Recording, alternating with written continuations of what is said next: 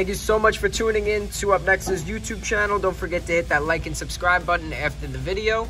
Today we're going to be going over one or two cool features about the Clover Dining app. So we're going to go over to Clover Dining.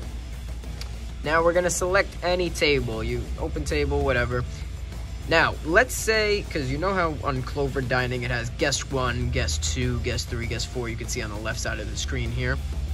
Let's say under guest 1 and guest 2, they're husband and wife, and they're out with some friends. The husband wants to pay for the wife. How do you break up those two bills and combine them? Very simply. You hit the 3 dots here, located right next to guest 1. You hit move items. You would then select all the items you would like to move over and move that to the guest that would be paying for the meal. So for us, it's guest 2. So now you can see whatever was at guest 1 right here is now under guest 2. Hit the 3 dots again. You can print out their bill. Print the bill. Give it a second to print. And once the bill is printed and they're ready to pay, hit those 3 dots again and go on and select pay. This just gives you another reminder right here. This is what the bill would look like after you combine it, just like a regular bill, guest 2.